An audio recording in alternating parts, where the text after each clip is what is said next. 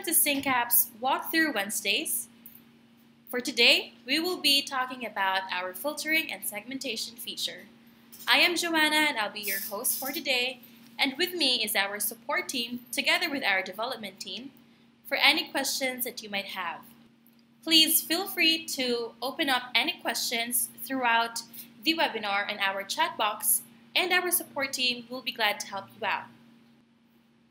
So, what are we going to cover for today? Firstly, we will be covering about the filtering and segmentation feature. Next, I'll be talking to you on how you can use our SyncApps filtering and segmentation feature. Nextly, I will also be showcasing a use case scenario. And lastly, we will be having a Q&A portion for this webinar. So what is filtering and segmentation?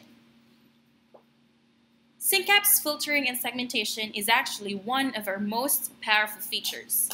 With this feature, you can sync specific records that you can set according to the criteria with ease. So this feature actually takes all of your CRM records and filter them accordingly to what you have set as a criteria to what integration needs you would want. Then SyncApps will filter that according to your setup requirement and filter your records accordingly.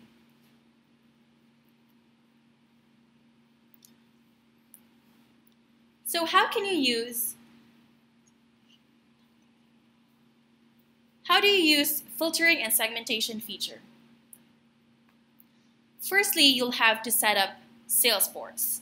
You'll have to create a Salesforce campaign and add the records to that campaign. Nextly, you will have to set up SyncApps, wherein you will need to select. Apologies about that. So, secondly, you will have to set up SyncApps, wherein you will need to select Salesforce campaign over in step 1. Next, you will also have to set up your filtering criteria over in step 5 of your sync profile. Third, you will have to sync now and let SyncApps integrate your data accordingly. Lastly, all you have to do is review and check your constant contact account if the integration have gone smooth.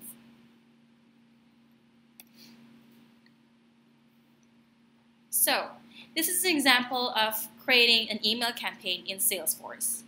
You'll have to input your email campaign's name.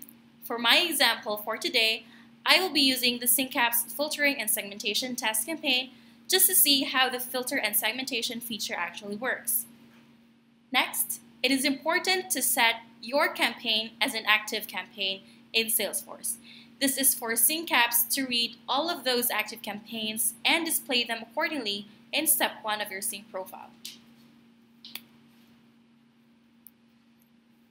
Nextly, you will have to add your email campaign members. So in this case, I have added 5 members in my campaign, 4 of which are under Cazoomi email marketing, and 1 is under DigiGirls marketing. So now this is where you will have to set up your SyncApps account for your sync profile. Over in step 1,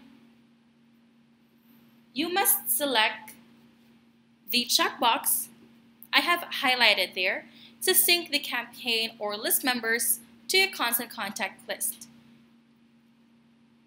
By selecting the specific campaigns to sync, this will automatically show up. So I will select the SyncApps filtering and segmentation test campaign that I have just created in Salesforce. So it's important, again, to actually create an active campaign so that SyncApps will display this campaign over in step 1 in the sync profile right here.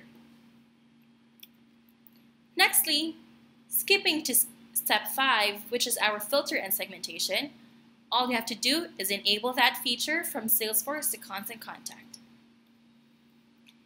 Next, you will have to select a field that you would want to filter or the criteria. You will have to select that on the drop down here. So in my case, I created the email address, or I've selected the email address. Nextly, on the second drop-down, you will have to select the criteria for that type of field.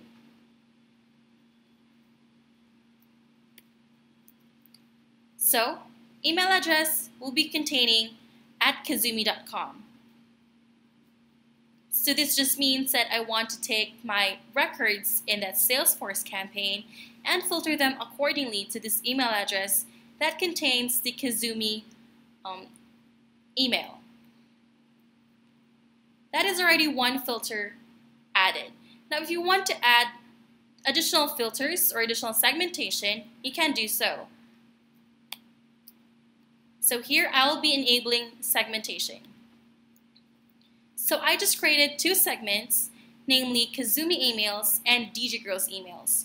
This just means that I will take those Salesforce records and filter them accordingly to the email address that contains @Cazoomi.com and to DJ Girls emails, which contains @djgirls.ph. Also, the segment name will automatically create and separate email lists in your constant contact account. I'll show that to you later.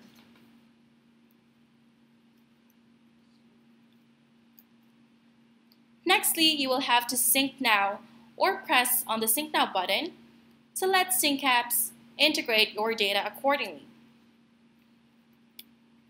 Once done, you can head over to Constant Contact and review and check if that record that you have selected in Salesforce have been successfully integrated into Constant Contact. Now, I have DJ Girls emails here, which contains one record. That record is from the Salesforce campaign. And the Cazoomi emails list, which contains 4 records that is also been in our Salesforce campaign. So a total of 5 records integrated. So a very successful use case scenario for this feature is I am doing an event spot with my marketing automation and I have 1,000 records in my CRM.